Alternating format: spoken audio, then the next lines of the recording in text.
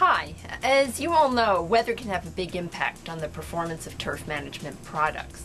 What we want to do in this video is to talk about the growth regulator Proxy and how weather, particularly hot weather, has an impact on its performance as a seed head inhibitor.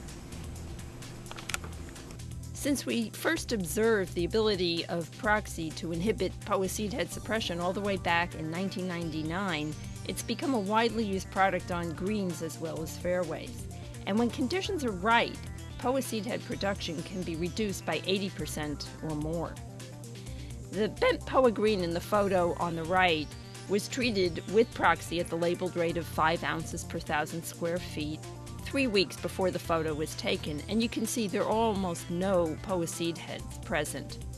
In contrast, the turf just adjacent to the left had no treatment at all, and it is absolutely covered with POA seed heads. Although Proxy works quite well by itself, when the growth regulator Primo is added to it, an even more dramatic effect is seen, as this graph shows. What we're looking at here is percent POA seed head suppression on a scale of 0 to 100%. And we rated POA seed head suppression at a variety of dates after the Proxy was applied, from 0 to 8 weeks after the application of the Proxy or any of the combinations that we tested. Let's start by looking at the performance of Proxy when used by itself at 5 ounces per 1,000 square feet.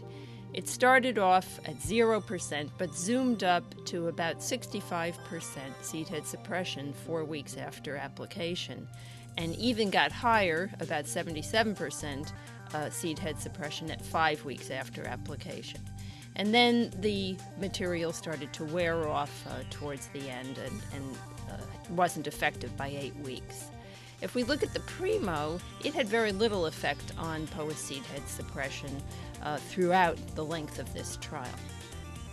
It's really the combination of Proxy plus Primo that gave the interesting performance, going all the way up to 97% seed head suppression at 4 weeks after application, and then slowly losing activity as time went on down to 8 weeks after application. For the best results, we always recommend the combination of Primo and Proxy. This combination is hard to beat, but performance is only good under certain conditions.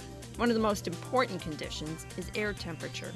When air temperatures are high, let's say greater than 80 degrees Fahrenheit, results are not nearly as good. We recently visited a golf course where the POA greens were covered with seed heads, despite a recent application of Proxy plus Primo.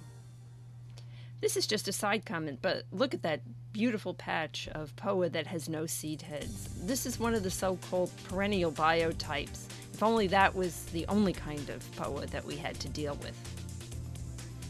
Well, getting back to why the Proxy didn't work, we looked at a paste turf weather history report for this location, and you can see that on April 21st, which was the date of application, it was unseasonably hot, almost 100 degrees Fahrenheit. The reasons for the lack of results with Proxy is almost surely due to this very hot weather. So, we know that hot weather is a problem for Proxy, but nobody knows exactly why. One idea is that the Proxy volatilizes or evaporates rapidly when it's applied on a hot day, and therefore the majority of the product never even gets to the plant where it needs to be active. Another theory is that the heat stresses out the POA plants so much that they make seed heads like crazy as a kind of a survival response.